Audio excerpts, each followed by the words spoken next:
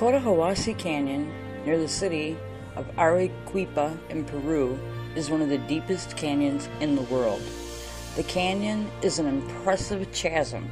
The river has eroded between two enormous mountain massives, the Coropuna, 6,425 meters, or 21,079 feet, and the Solimana, 6,093 meters, or 19,990 feet. One extends from spurs of the snow-covered Solimana to the confluence with the Ocaña River.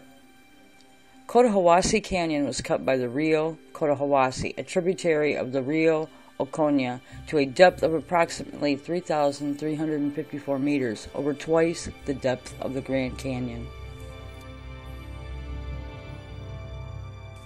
The only road to the canyon goes through Chuquibamba in the Condensuños province and then Apaleo in the Castilla province. It begins on the Pan American Highway near Arequipa. 4 bus companies start daily from the Arequipa bus terminal between 4 and 6 p.m. The bus drive is 10 to 12 hours long on a road which is unpaved after Chuquibamba. It also goes quite high through a 4,500 meter pass between Coropuna and Solimana.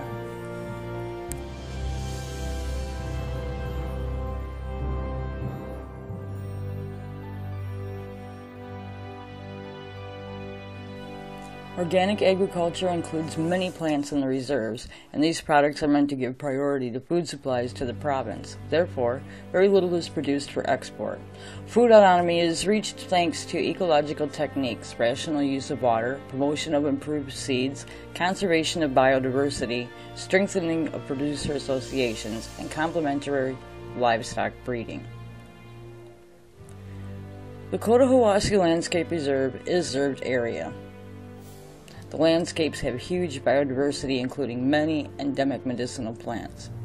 The landscapes are quite many, from the rivers of the bottom of the canyon to the cold desert areas of the summit.